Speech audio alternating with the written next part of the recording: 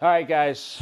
So, welcome back to YouTube. And this is a little different than I normally do because I usually don't come on here and do these straight talking videos. But this is going to be one of those ones since we just um, we just came back from a big event. So, the Arnold Classic 2024. I seem to always find a way to get back on stage at the Arnold Classic. Last year they had the 35th anniversary. They brought us up on stage, all the former winners. And of course, this year I was selected to be the recipient of the Lifetime Achievement Award. So if you guys watched the presentation, this actual crystal was a replacement because I usually get a big bowl. I guess the winner gets a big bowl, and they broke it. They broke it in transit. So this is I'm actually going to get two awards. So this one, and then they'll send me the bowl. But this is engraved, and it says 2024 Lifetime Achievement Award from the Arnold Classic, which I'm truly honored. And I gave a little bit of background on, what Arnold, what influence he had on me, like he had on millions of other people, not only in bodybuilding, but just life in general. He was one of these people that I looked at in Terminator movies and, Commando. I remember seeing that movie. I mean, Twins, growing up, watching this. And, I used to go to the Arnold every single year as a spectator. And I'd sit in his introduction of the show, and they would show when he was making blockbuster films. He was the highest grossing action hero in these films of anyone. So he would actually preview these reels of what was coming, what projects he was working on. And I'm not sure how many movies a year someone of his stature did. I mean, maybe 2 or 3, or sometimes maybe it was 4, more than that. But he had some signature movies, and you look at action heroes. I know, like, a lot of people think, there's been all these several action stars. I mean, Stallone, I guess, but Van Damme was also a huge inspiration to me. John Van Damme with Bloodsport. But I think more importantly, you can think about all these films that Arnold, he portrayed, like the Commando character, the Terminator, when he be cut into comedy and Kindergarten Cop and Twins. And, he actually was able to fit a lot of different roles. And obviously the odds were stacked against him with his, with his accent and everything else. And, just like him, Joe Weider brought me to California as a dream, right? And he put me under contract with the magazines, and he introduced me to a lot. We used to sit at his house. Joe Weider would invite me over, and we talk about life after bodybuilding, investing and, doing things to further not only your fitness career, but, business in general. And I feel like he instilled a lot of that on Arnold, because Arnold, obviously has a lot more investments than, just running Arnold Classics now, and, being involved in film and everything else. He does a lot of real estate, and, a lot of other, he did the Planet Hollywood investment for some time, signing off on that with Stallone, Robert Earl, who's been super successful in Planet Hollywood in Las Vegas. But it's just, it's a special time for me because here I am at 50, right?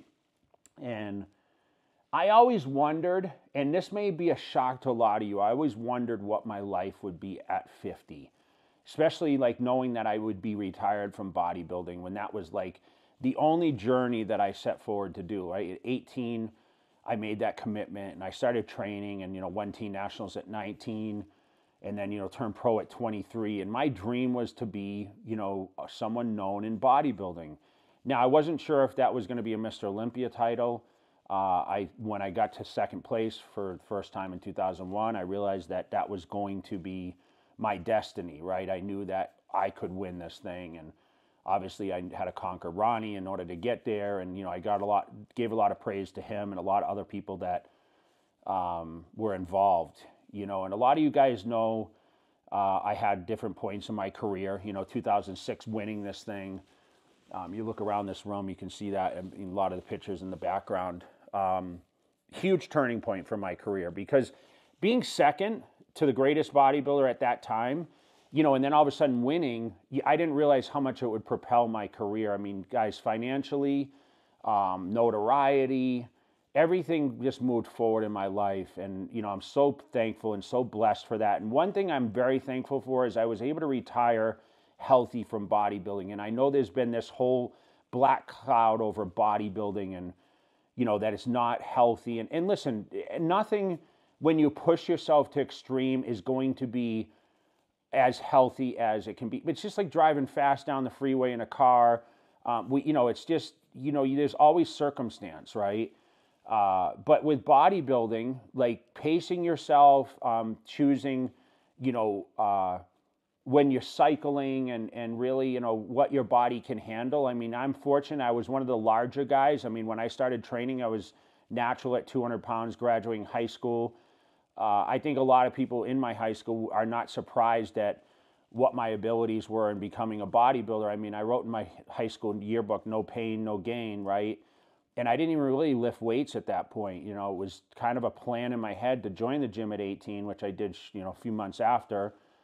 And I gave it a go. I mean, I just pushed myself and it was not easy. I can tell you that they showed a crazy highlight reel at the Arnold with, all my accolades and, the rise up, but they didn't see as much dark time other than losing to Dexter in 2008. Like, there's been so many ups and downs, between strains, and I didn't have any major injuries except in 2011 when I tore the bicep. But I was able to really fulfill what I believe was a storybook career, not only on the stages, but off the stages. And I got my due respect by getting this award, especially from Arnold. I mean, my idol, right? I mentioned that. He continues to motivate us. He continues to support bodybuilding. You saw that he's going to raise the prize money for first prize to $500K, okay, next year.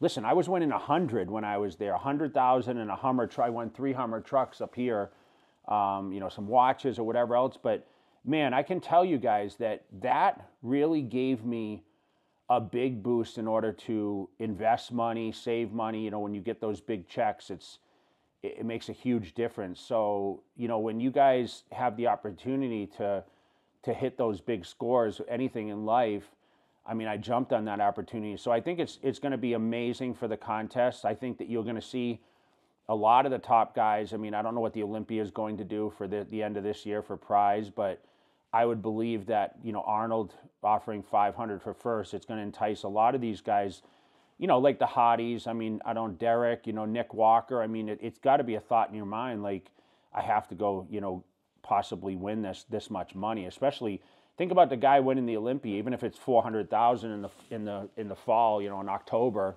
and then turning around and preparing and going for the for the Arnold Classic. You're winning basically almost $1 million in a short amount of time, like 6 months. I mean, guys, it's just that's like staggering numbers, and it can make a huge difference in your life. I don't care what anyone says. They might say, well, bodybuilding doesn't pay that much, but listen, 500 grand is 500 grand. I mean, it's a lot. So my hat goes off to Arnold. It goes off to, I appreciate the staff over there. I had a great show. A lot of great people came out to see me. I was appearing for meet and greets, and I was at Celsius for a little bit, and just the comments and the people that wait in line year after year to come see me.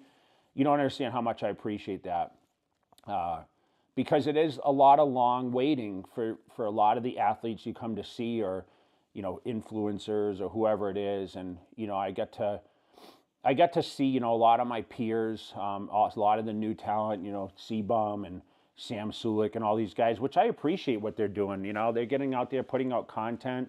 Man, if I had YouTube back in the 90s, it would be phenomenal. I mean, I started filming, I think, in around 2000, probably 2007, 8. I started doing YouTube, I think, somewhere around there, maybe 2008.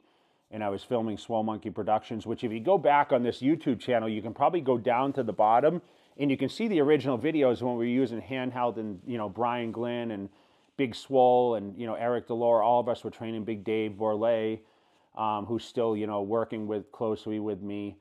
But it's just it's an awesome opportunity to be in this position. And I just want to thank you guys, because I know you come on the channel and you guys comment and you appreciate a lot that goes on. And, you know, I try to keep up with the content. Listen, it's not easy at 50, right? I'm getting ready to jump on a plane and go to the Arnold UK now.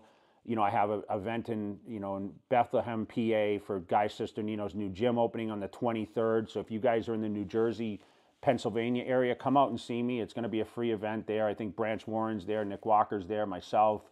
I think a lot of other fitness personalities. And then we have the Jay Cutler Desert Classic on March 30th. That's happening here in Las Vegas at the South Point Casino. It's going to be a massive event. I mean, probably our biggest one ever.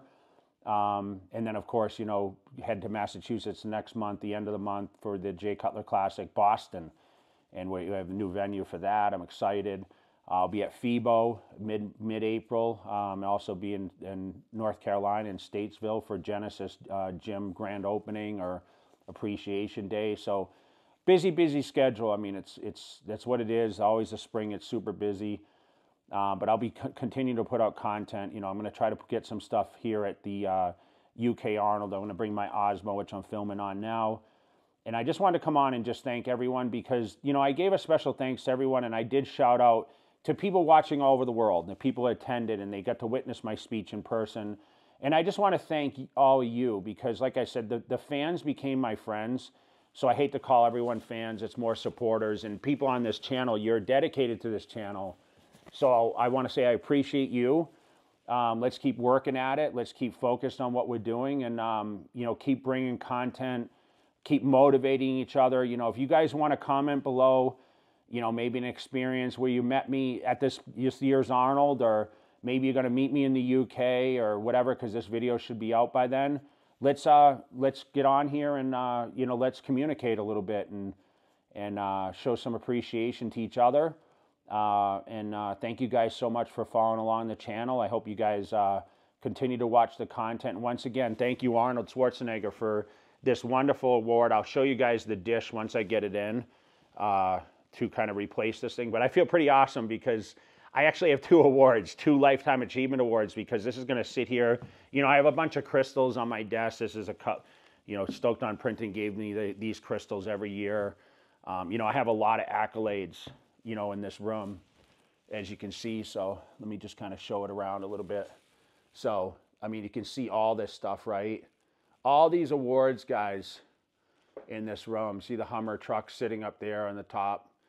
Those are the Hummers that I won for the for my Arnold Classics. And, you know, that's going to do it for another JTV, guys, all right? Appreciate you. Make sure you guys comment below, and we'll see you at the next video, okay? All the best. All right, love you guys. No mercy for you. No worries for you. That Game of Thrones. Go Cersei on you. I flipped the script. I roll the dice. Don't fall asleep, 'cause I'm working nights. Hey, you trying to shut